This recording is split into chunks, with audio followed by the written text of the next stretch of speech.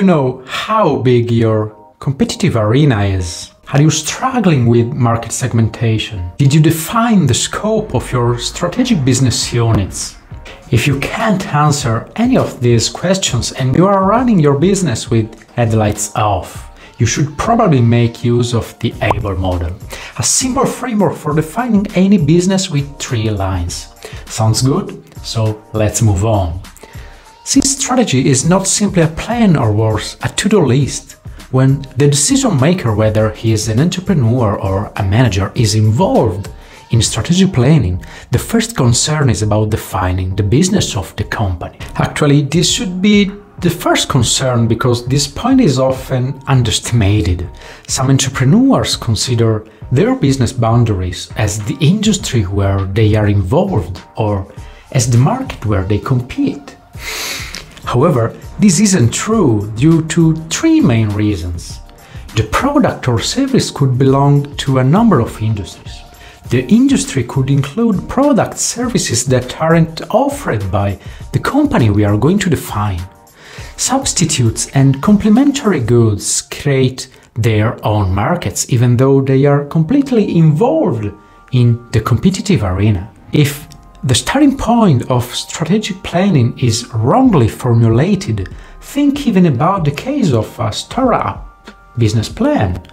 The concretization of the long-term plan could carry around several evaluation issues for the rest of the company's life cycle. From a managerial point of view, if the manager knows the perimeter of the strategic business unit he is responsible for, he'll know where to fight and where to go to grow. Moreover, a proper definition of the business allows us to find hidden pockets of value, market gaps and internal areas to be improved. And that is where the Abell's model proves its usefulness. By the way, what does Strategic Business Unit or SBU stand for? The 3-dimensional business definition framework from Harvard professor Derek Abell is a model that has to be designed and bearing in mind the business definitions concern and the role of the SBU's competitive arena as a product-market combination. Obviously, there always is a certain subjectivity degree, but this is basically inevitable. Even when antitrust authorities determine the company's market, their decision is subjective. There can be multiple SBUs in the case of a larger corporation, especially in case of geographic expansion, or it may be a business into itself in the case of a small company. Indeed, the strategic business unit is an elementary unit of the organization, an autonomous entity from operation and strategy point of view. SBU's performance is often measured in terms of operating income and operating cash flow.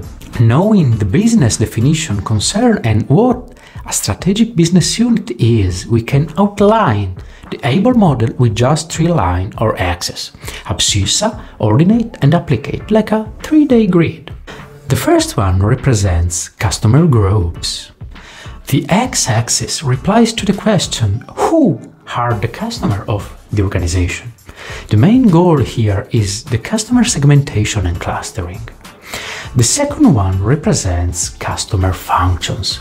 The y-axis replies to the question, what are the customer's needs? The main goal here is to deeply know the customer base until the organization gets the buyer personas profile completed.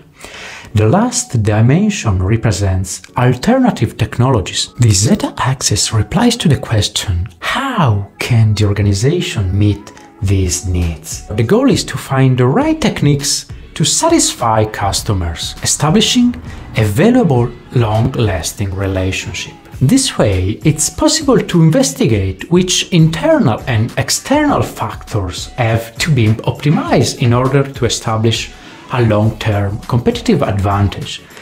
This is how a proper strategic planning is done. It's fundamental to start with the x-axis, because our customer is in the center, and then investigate needs. Only at the end of the modeling process we'll think about tools and instruments. If you want to perform proper strategic planning, avoid doing this.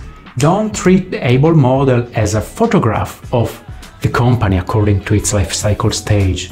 This model can generate more value if we move from a static approach to a dynamic one. Do you drive looking in the rear view mirror?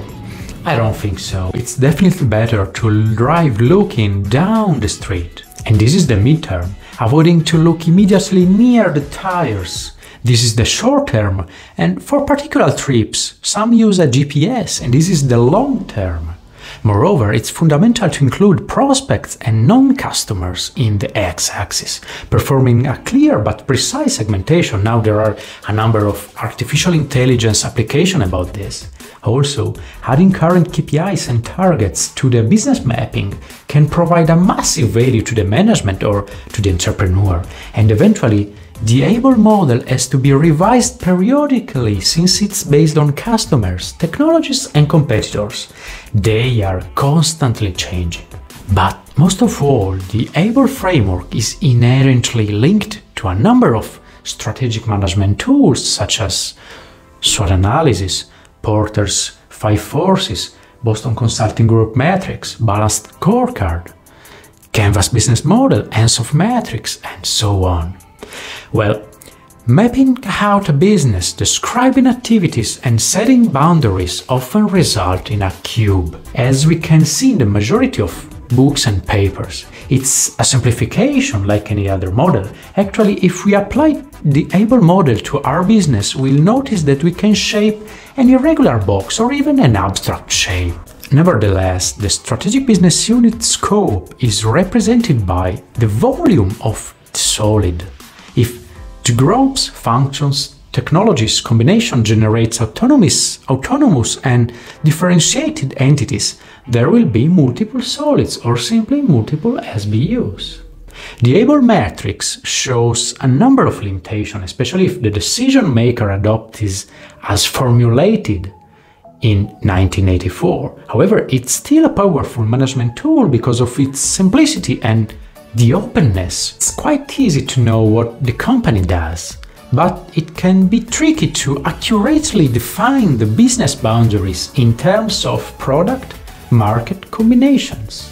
So, thank you all so much for watching. Please support the channel, the free content creation, and if you have any questions, feel free to PM me. I'll catch you later.